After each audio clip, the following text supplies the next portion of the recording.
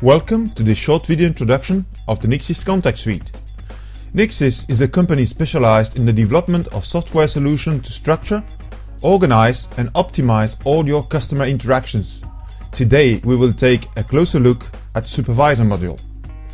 In this video we will demonstrate the different possibilities to monitor the operations of your customer contact center. The Supervisor module provides in real time both global and detailed view on human resources and business aspects of the platform. On administration level, the administrator will define what kind of information will be seen for every supervisor. They can get full or limited access. Limitation can be put on agent level, team level, campaign level or queue level.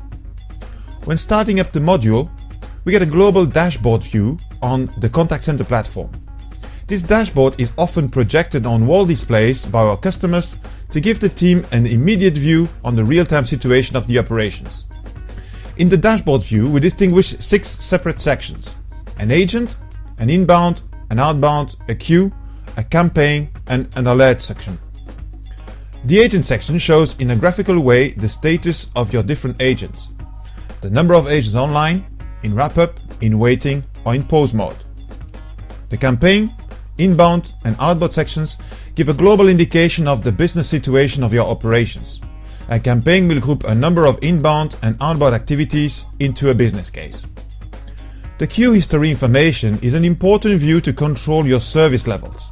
It gives historical data on the number of calls that were treated immediately, treated after they've been into a waiting queue, that were sent to an overflow scenario, and the number of calls that have been abandoned by your customers. In the alert sections, you can see if new notifications have been sent by the different users of the system. Typical notifications are specific help requests sent by your agent. Next to the global dashboard, we'll look now in detail into the different sections. Let's first have a look at the agent view. Per agent, you get an overview on its current status, details on what he has been doing and his own results. We distinguish really results and results over the last hour. We also see immediately the current status an agent is in. We can see if he's, for example, online, and in addition we can see if he's available to take additional voice conversation, emails or chat sessions.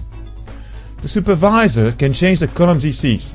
He can add columns or remove them, and of course he can save his environment.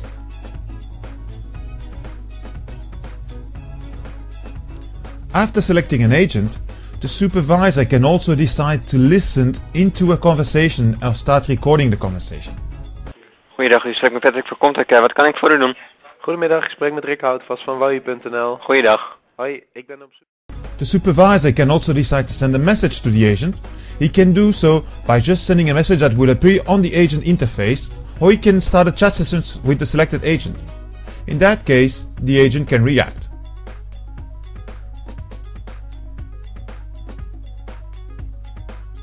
Next to the agent view, we have also a campaign view and an inbound and outbound views. In every view, just like the agent view, the user can add or remove columns to his convenience.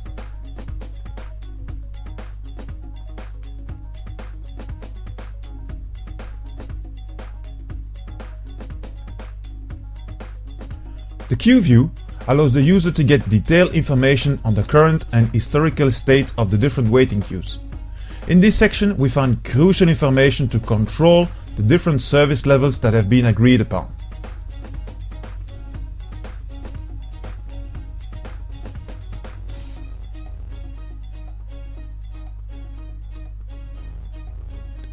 So, this was a short introduction on the different possibilities of the Nixxis Contact Suite Supervisor module. We thank you for watching and hope that you will also check our other videos. Videos are available to give you an introduction of the Nixxis Contact Suite, to the agent interface, how the system can be administered, how you can listen to recorded conversations, and on the reporting possibilities of the Nixxis Contact Suite. Thank you and goodbye.